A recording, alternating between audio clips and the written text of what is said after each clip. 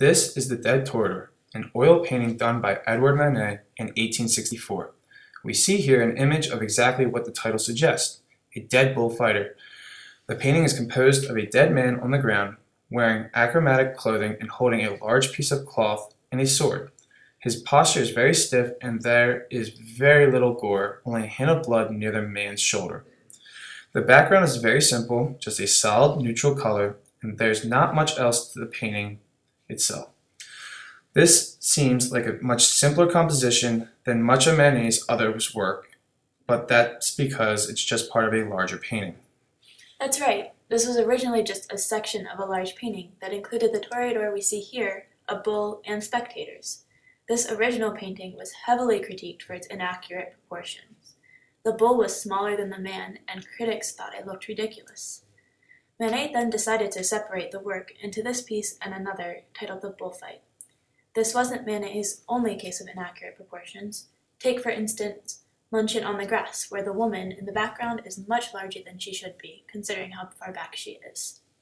The style of the Dead Toreador is a little different from that of Manet's better-known works like Luncheon on the Grass and Olympia. The colors are very dull, with the only hints of color being in the cloth, the man's skin, and the blood. The shapes are contoured with smooth, soft brushwork rather than the stark outline that is present in Manet's other works.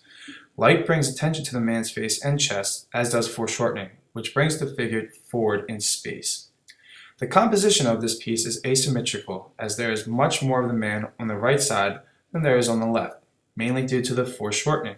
However, this is balanced out by the similarly sized form of the cloth on the left. This simple composition makes up for a very stark image. The viewer's eye is caught by the morbid subject matter on such a large scale. At 2 feet 6 inches by 5 foot, the man is almost life-size, and that makes the toreador seem like he's actually in the room. What's really interesting about this painting is the way Manet chose to depict his subject.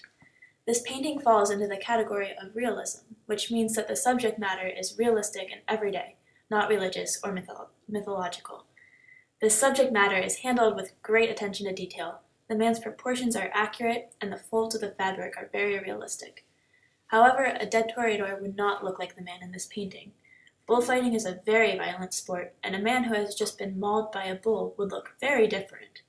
The toreador would be more beaten up, dirtier, and bloodier, and he certainly wouldn't be in such a stiff position.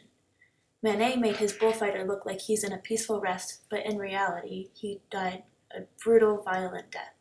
In this sense, the Dead Toreador is an unrealistic depiction of a realistic subject matter and a classic example of a realist painting.